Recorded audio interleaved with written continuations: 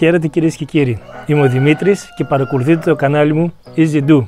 Αυτή τη φορά θα μιλήσουμε για ένα φρούτο υπέροχο, το οποίο καλλιεργείται εδώ και 4.000 χρόνια στην Κίνα. Ήταν η λιχουδιά των αυτοκρατόρων. Ποιο είναι? Το λίτσι. Ας ξεκινήσουμε να το δούμε.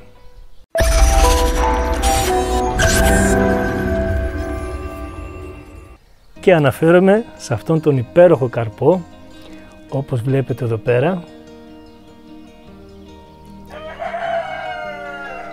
Κόκκινος, σχεδόν αγκαθωτός, δεν τσιμπάει, αλλά είναι πολύ τραχή επιφάνεια και σκληρή.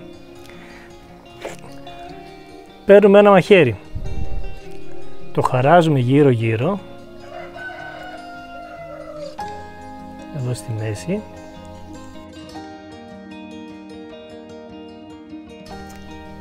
Ορίστε, είναι αρκετά ώριμο και γι' αυτό και είναι τόσο σκούρο. Άμα ήταν πιο άγουρο θα ήταν άσπρο. Αυτό εδώ το βλέπετε, είναι το περίβλημά του, σκληρό σαν δέρμα.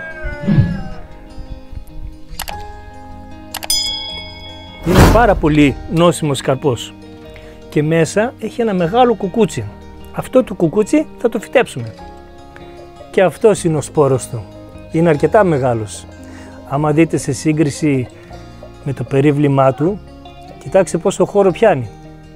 Είναι αρκετά μεγάλος σε σύγκριση με τον καρπό.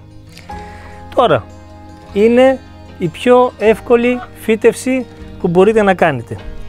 Παίρνετε ένα ποτήρι το οποίο το έχετε ανοίξει και τρύπες, το γεμίζετε με χώμα μέχρι εδώ.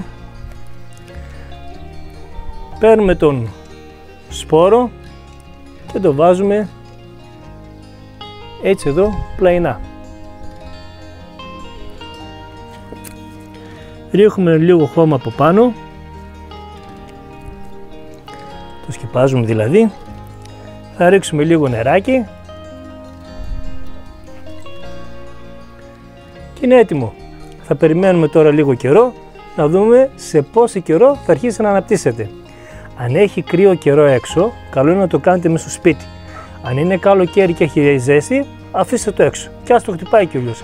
Δεν υπάρχει πρόβλημα, αρκεί μην το αφήσετε να ξεραθεί εντελώς. Να φροντίζετε να είναι νοπό το χώμα. Για να δούμε.